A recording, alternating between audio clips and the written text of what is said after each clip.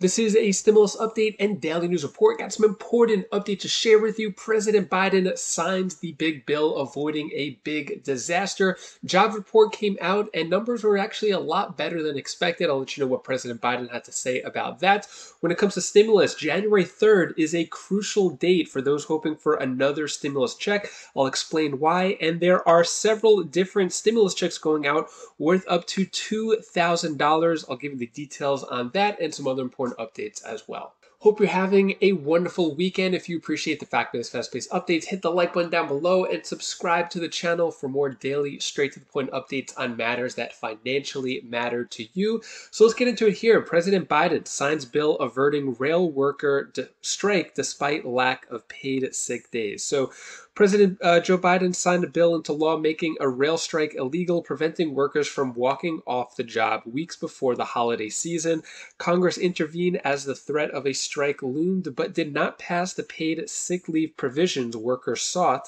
So originally it was passed in the House and the Senate, and President Biden signed it. I thought the whole thing was for the sick leave, and the workers and the companies had until December 9th to reach an agreement before they vowed to strike, which the industry estimated will cost U.S. $2 billion per day. So I thought the whole thing was that they wanted the sick pay in there, but it wasn't passed with it. So I think things are good. What was said here, President Biden said, the bill I'm about to sign ends a difficult rail dispute and helps our nation avoid what, without a doubt, would have been an economic catastrophe at a very bad time in the calendar, especially right before the holiday season. When it comes to stimulus. So stimulus update, January 3rd is a crucial date for hoping for another stimulus check. Here's why. So when it comes to a stimulus check, there are some big changes going on. What it's saying here is if another payment comes in any form, it'll happen before January 3rd. The reason why is because on January 3rd, the new Congress is sworn in and Republicans will take control of the House of Representatives. So we're going to have a split Congress with the Republicans running the House, the Democrats running the Senate, which means there's going to be a lot of gridlock, which also means that if the Democrats wanted to give out a stimulus check, they're no longer going to have control of the House, and they're going to have work with the Republicans, which is very unlikely for a federal level stimulus check. So basically, according to this article, what it's saying is that if there is a stimulus check to go out on a federal level, it'll have to be before January 3rd, before the new Congress is sworn in. Is it possible? So is another check possible before January 3rd? I'm going to keep it real with you. I don't think so, despite what this article is saying, that a federal stimulus check could happen before January 3rd. It is very unlikely, especially if no one has spoken about it yet. No one's saying that they're on board with it. So that's what this is saying. I just want to give you the facts and let you know what's going on there. And then 7 final stimulus and tax refund payments worth up to $2,000 being sent out in the new year and how to get them. So I'll go over the different states. One of them is paying up to $2,000 to low-income people here. So California giving out those $200 to $1,050 checks. Those are still going out through January. Colorado giving out $750 for individuals, $1,500 for couples. Those are going out through January as well. And then New Jersey giving one-time payments up to $500. Will start rolling out for eligible residents in December.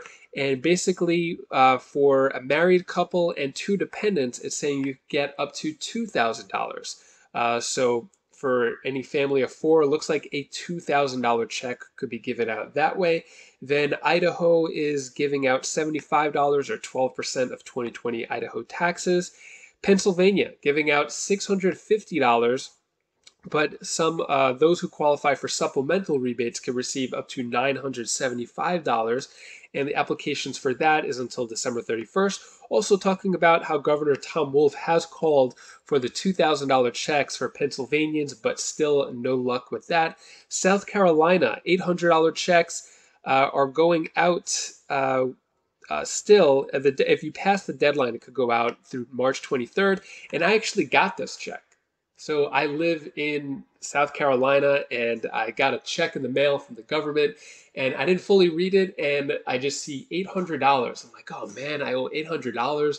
I'm just so used to bills and stuff. And so I just kind of skimmed it. I'm like, why do I owe $800? And then I unfold the paper and it's actually a check for $800. So that was a nice surprise. So yeah, the South Carolina $800 checks, those are going out. And then Virginia, rebate of $250 and $500 there. And then, yeah, so that's it for those checks going out through December and January. And when it comes to what is going to be done, so I mentioned that something has to be done before January 3rd, or what could be done after January 3rd with the new Congress. Take a look at what they have planned for that. I look forward to it. I'm just curious, politics of the day, though. What do you think, with the Dems in the minority, is in the realm of possibility in terms of what would you like to accomplish moving forward? Well, I think we're going to see a closely divided House, which is what we've had this Congress, and yet we've still been able to deliver things. So I'm going into this Congress with the same mindset I went in when Democrats were in charge, which is I want to get things done for the people of California. And we have real challenges in our economy as well as overseas. And so what I've seen firsthand in my own committee that I chair is we are continuing to work together just like we did before, even as we prepare to hand over the majority to Republicans. So I'm optimistic. My duty to do oversight doesn't change, whether Democrats or Republicans are in the White House or in charge of Congress. It's a commitment to the American people that I'm going to deliver on. So what are your thoughts? Is that enough to help out the country? Is the new Congress going to get things done? Let me know your thoughts on that. And then payrolls and wages blow past expectations, flying in the face of Fed rate hikes. So non-farm payrolls increased 263,000 for the month, while the unemployment rate was at 3.7. The Labor Department reported on Friday, and the payrolls number was well above 200,000 estimate, while the unemployment rate was in line. And average hourly earnings jumped 0.6% for the month, double the estimate, and 5.1% annually versus the 4.6% estimation. So things slightly getting better slowly. You can see here's the monthly job creation. So you can see it's kind of been stagnant. July was big, I guess, tourist season and all that. And but yeah, so still slightly low, but slightly getting better, as you can see in this chart right here. Take a look at what President Biden has to say. And our economy continues to grow. The economic report, the GDP is up even more than it was previously thought. We continue to create jobs, lots of jobs.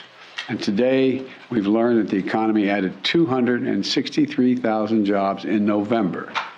Now, we've now created 10.5 million jobs since I took office, more than any administration in history at this point in the presidency. And 750,000 of them are domestic manufacturing jobs made in America. Unemployment rate remains near an all-time 50-year low, 3.7%. And wages for working families, I want to say this again, wages for working families, in fact, over the last couple months have gone up. These wage increases are larger than the increase in inflation during that same period of time. And so we're in a position now where things are moving. They're moving in the right direction. As we go into the holiday season, here's what this all means. The Americans are working, the economy is growing, wages are rising faster than inflation, and we've avoided a catastrophic rail strike. It means our plan to build the economy from the bottom up and the middle out. You're tired of hearing me say that, but it's working. And the wealthy are still doing very well, while the middle class and the poor are having a shot. So what are your thoughts there? President Biden saying that the economy is getting better and better. Is it true? Are you feeling the economy getting better with your personal financial situation? Let me know down in the comments below. Have things gotten a little bit better, or are they still just as bad as they were from the beginning? Should there be more financial aid for low-income people? Let me know your thoughts on that. And that is all the news that I have for you today to hopefully brighten your day a bit. Here's my daughter Bella's tip of the day. Hey guys, how are you doing? I just want to say something just quick for you. I just want to say that be humble and do things that you've always been wanting to do. And the things that you have not been, just leave that behind. And also, be grateful what you have. Be what you want. Be what you be. Thank you so much for watching. Appreciate all of your support. So yeah, I'm staying with some family for a few days. Ankle's still been hurting, so trying to get as much rest and help as I can. Filming in a room, so I apologize if the audio wasn't as good. I actually didn't get a chance to bring my film equipment, so just kind of doing it on the fly here, but still wanted to give you the news. Hope you have a great rest of your weekend. If you want to check out any of my other videos, my other channels, click right up here, and I'll see you in the next video. Take care, be safe. Thank you for watching.